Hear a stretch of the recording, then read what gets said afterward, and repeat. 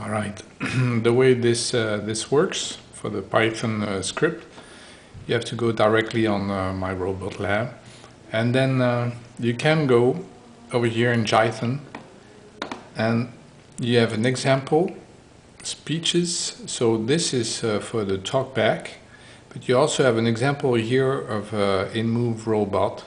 So you can download the Myrobotlab and use this thing as at the moment you open it. This is ready to start all the servos directly of your arm, shoulder, and all. Just the thing is, you need to make sure that all the servos that you have written here are connected and are working on your arm. Otherwise, the software won't work correctly. Okay, over here I've got my personal stuff, and when I open this one, this is for the talkback. It works like this.